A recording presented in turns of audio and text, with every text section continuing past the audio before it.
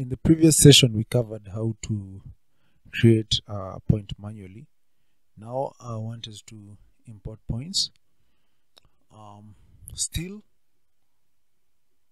on the creation tools, on the create points toolbar, there's an import points command here.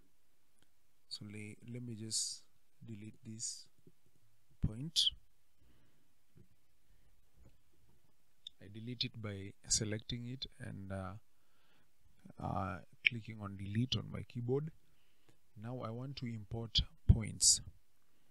So the points I want to import here are these points, and as you can see, whoever collected the points keyed in the point number, the northings, the eastings, the elevation, and the description of the point.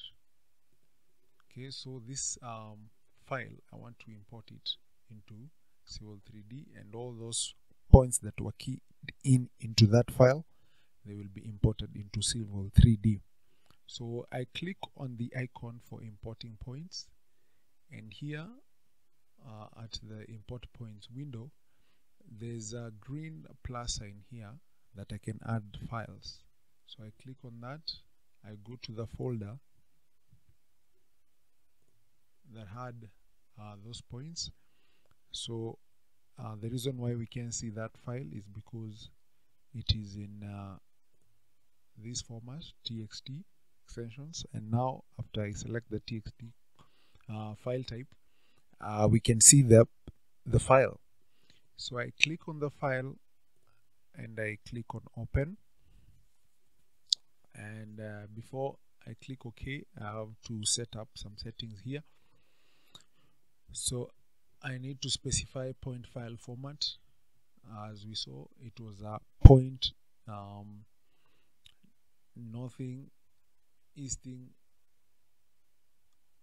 elevation, and then description file format. So I will pick this last one here, and they were separated through comma, so comma-delimited. And as you can see, their point number in the preview here, you can see the northing, you can see the easting, you can see the elevation, and you can see the road description. So if you want to add it into a point group, you can click on this and create a new point group. So I won't create a new point group for now. Once everything is set up, I can now click on OK.